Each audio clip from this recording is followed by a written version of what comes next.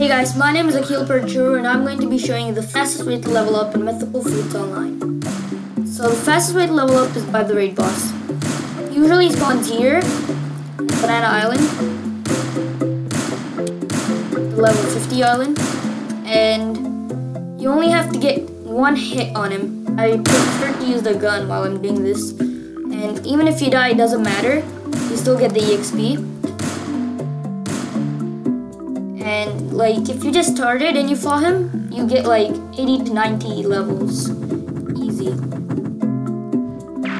And the fastest way to like defeat him is by throwing him off the map.